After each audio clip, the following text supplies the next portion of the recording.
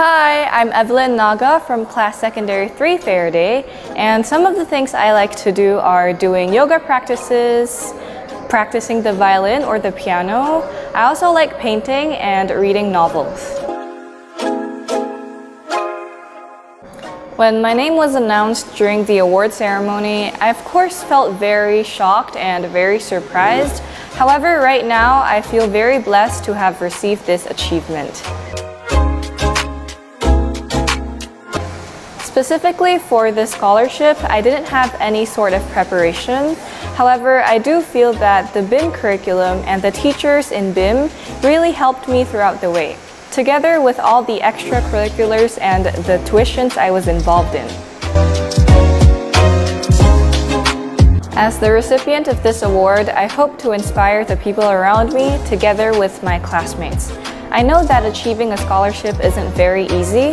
However, with the right preparation and the motivation together with determination, I believe that you can do it. One of the best memories I've made throughout my study here in BIM is spending time with all the teachers and the friends I've made throughout the way. And I would say that one of the best and most memorable projects is the BIM Circular Science Project. I do feel that the BIM Circular Science Project has really helped me in my critical thinking skills and also my public speaking skills. To those who are willing to participate in applying a scholarship, I do believe that you can do it. With the right determination and motivation, you can achieve whatever you wish to.